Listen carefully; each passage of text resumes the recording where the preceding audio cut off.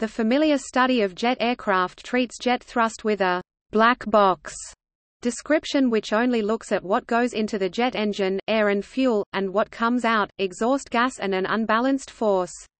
This force, called thrust, is the sum of the momentum difference between entry and exit and any unbalanced pressure force between entry and exit, as explained in thrust calculation. As an example, an early turbojet, the Bristol Olympus Mk. 101, had a momentum thrust of 9,300 pound and a pressure thrust of 1,800 pound, giving a total of 11,100 pound. Looking inside the black box shows that the thrust results from all the unbalanced momentum and pressure forces created within the engine itself. These forces, some forwards and some rearwards, are across all the internal parts, both stationary and rotating, such as ducts, compressors, etc., which are in the primary gas flow which flows through the engine from front to rear. The algebraic sum of all these forces is delivered to the airframe for propulsion. Flight gives examples of these internal forces for two early jet engines, the Rolls-Royce Avon Ra. 14 and the de Havilland Goblin. Transferring thrust to the aircraft. The engine thrust acts along the engine centerline. The aircraft holds the engine on the outer casing of the engine at some distance from the engine centerline at the engine mounts. This arrangement causes the engine casing to bend, known as backbone bending, and the round rotor casings to distort, ovalization. Distortion of the engine structure has to be controlled with suitable mount locations to maintain acceptable rotor and seal clearances and prevent rubbing. A well-publicized example of excessive structural deformation occurred with the original Pratt & Whitney JT9D engine installation in the Boeing 747 aircraft. The engine mounting arrangement had to be revised with the addition of an extra thrust frame to reduce the casing deflections to an acceptable amount.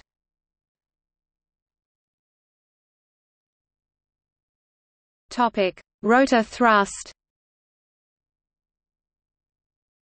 The rotor thrust on a thrust bearing is not related to the engine thrust. It may even change direction at some RPM. The bearing load is determined by bearing life considerations. Although the aerodynamic loads on the compressor and turbine blades contribute to the rotor thrust, they are small compared to cavity loads inside the rotor which result from the secondary air system pressures and sealing diameters on discs, etc. To keep the load within the bearing specification, seal diameters are chosen accordingly as, many years ago, on the backface of the impeller in the de Havilland Ghost engine. Sometimes an extra disc known as a balance piston has to be added inside the rotor. An early turbojet example with a balance piston was the Rolls-Royce Avon.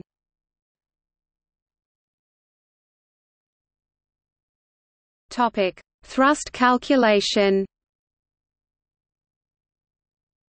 The net thrust Fn of an engine is given by Fn equals m a I r plus m f u e l v e minus m a I r v. Display style f underscore n equals dot m underscore air plus dot m underscore fuel v underscore e dot m underscore air v. Most types of jet engine have an air intake, which provides the bulk of the fluid exiting the exhaust. Conventional rocket engines, however, do not have an intake, so m-air is zero. Therefore, rocket engines do not have ram drag, and the gross thrust of the rocket engine nozzle is the net thrust of the engine. Consequently, the thrust characteristics of a rocket motor are different from that of an air-breathing jet engine, and thrust is independent of velocity. If the velocity of the jet from a jet engine is equal to sonic velocity, the jet engine's nozzle is said to be choked. If the nozzle is choked, the pressure at the nozzle exit plane is greater than atmospheric pressure, and extra terms must be added to the above equation to account for the pressure thrust. The rate of flow of fuel entering the engine is often very small compared with the rate of flow of air. When the contribution of fuel to the nozzle gross thrust can be ignored, the net thrust is F n equals M A I R V E minus V display style F underscore N equals dot M underscore air V underscore E V. The velocity of the jet v must exceed the true airspeed of the aircraft v if there is to be a net forward thrust on the aircraft. The velocity v can be calculated thermodynamically based on adiabatic expansion.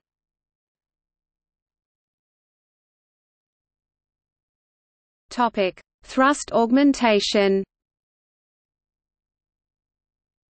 Thrust augmentation has taken many forms, most commonly to supplement inadequate takeoff thrust.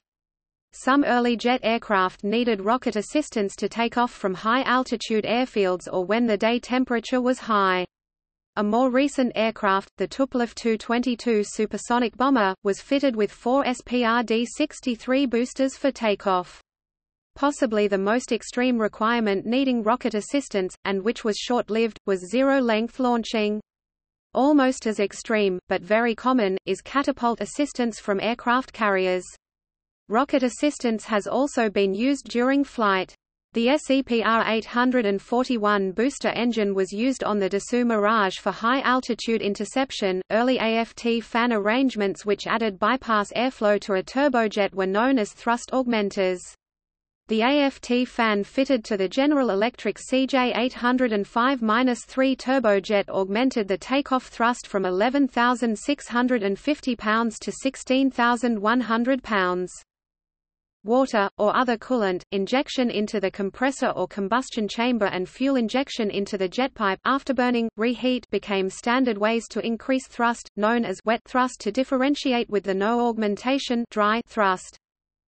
Coolant injection pre-compressor cooling has been used, together with afterburning, to increase thrust at supersonic speeds. The Skyburner McDonnell Douglas F4 Phantom II set a world speed record using water injection in front of the engine. At high Mach numbers, afterburners supply progressively more of the engine thrust as the thrust from the turbomachine drops off towards zero, at which speed the engine pressure ratio (EPR) has fallen to 1.0 and all the engine thrust comes from the afterburner.